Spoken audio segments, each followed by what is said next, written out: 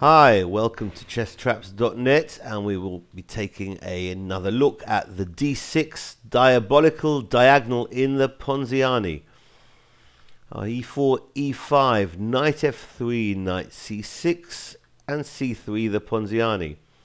Main line with knight f6, d4, and after knight takes e4, the intermezzo d5, knight e7, knight takes e5, and we've spoken on previous videos about this terrible move d6, which is a losing move, and here white wins by force. After bishop b5, nothing really better for black than c6, takes, and after knight takes c6, black here tries the queen b6 cheapo, perhaps trying to get a cheap mate on f2. Well, perhaps the best move here objectively is knight to d4, but I personally prefer knight takes a7 because it goes for simplification much quicker.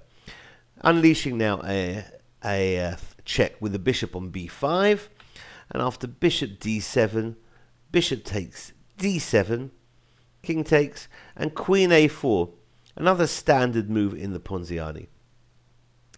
If now knight c6, obviously white would not want to be tempted with queen takes e4 because it opens up the e file for a pin on the queen, and black's going to be winning this.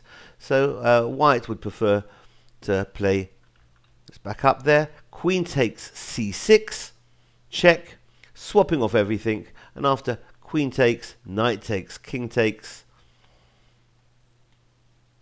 white's going to be 2 pawns for the good, and that should be a comfortable win. See you later. Bye.